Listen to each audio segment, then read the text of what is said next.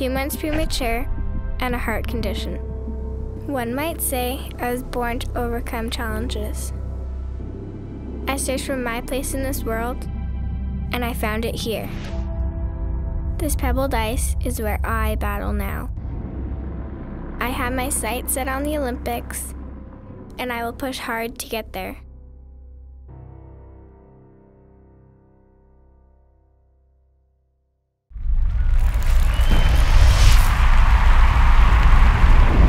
You were just telling me those guys beat you at European Championships, so a little bit of revenge today. Yeah, it was not the same team we played today, I think. It was a different team that showed up today. So we got a good start and managed to pick it up from where we left yesterday with playing Canada. So a lot of confidence in the ice and everything. So it's coming together right now. Yeah, the only thing I'm worried about now in the locker room here is the guys peaking too early. It's too early in the week, so just have to keep it going. No, the more and more shots, and I think curling, as all other sports, is a big sport of confidence. You know, as soon as you get some good shots in there, you get more and more confidence. And so no, it's only up to me not to sort of like carry it too long, because then you get too cocky, you know, and you try to make that impossible shots. But right now, I'm really happy with the way boys are playing. Yeah, I think so.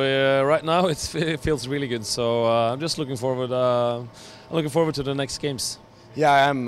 We didn't start that well. Thought it was really quick in the beginning at the practice, but then it kind of slowed down, and we weren't really catching up on that fast enough. So we made a few really big, expensive mistakes and let them have a 3 there out of nothing, basically. And after that, we really had to fight our way back into the game. But the 6th end and the 8th end were basically perfect ends. So I'm really happy about the finish of the game. Once we got the game close there. Tied, and then could force them to 1, and then we felt we were going to win it if we kept doing what we did, and really happy about that we kept making all those freezes and communicating well and all that, so feels good for the next game. I think Japan is going to be a really tough game, and that's the game we have to win. But yeah, it feels really good to still have it in our hands, even though we've had some bad luck and we haven't played as good as we usually have, so still got to feel really happy about still having it in our own hands. Yeah, it worked out really well. I think it's always a sign of a good team when they have a bad game, they can bounce back with authority, and they played really well. I'm very proud of them. What was the message to the team coming off the ice last night? Get some rest. They looked tired in the evening draw, and that's what they did. They went to bed early. We got back after our practice, Rick and I and Tom, who practiced late last night. By the time we got back, they were all tucked in. We knew they were tired and knew that they had gone for a good rest. You know, the whole first-hand hammer thing, we were joking about it, it hasn't really had an effect. What's gone into that thinking? I mean, obviously it's not a factor. These guys have proven they can win without first-hand hammer. What's the secret? Well, the secret is they're getting lots of practice without the hammer, and they're very comfortable with it. But, you know, we're not happy with that.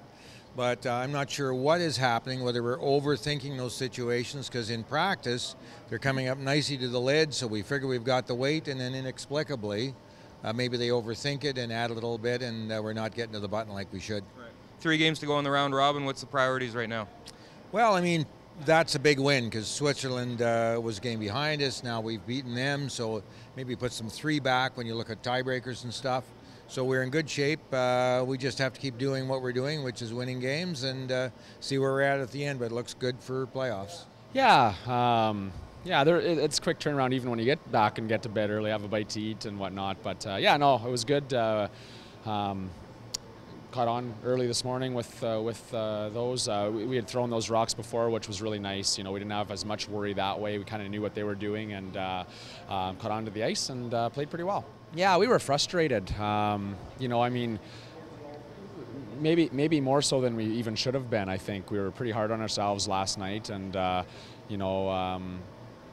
I think we have to remember that, you know, with so much changing in the variables, you know, the ice is, changes from draw to draw a little bit, and certainly challenging rocks, and, you got to realize and be realistic a little bit as well. And last night, just, you know, we weren't sharp, and, just not quite quick enough and picking up on some of the little intricacies and rock-wise and whatnot. So, we just have to do a little bit better job of that. There'll be less of that, hopefully, concern as we go now, though, because we're starting to see some rocks again for the second time, and certainly, hopefully, as we make our way into the playoffs, then you can kind of take that factor out of play. So that's good, and just keep plugging along. you're just going to give teams the hammer rest of the way it seems to be working out all right in the first end. Yeah, it should be nice to win one of those. Every single time we've had one good one and one not so, and yeah, we got to put two together here sometime soon, hopefully.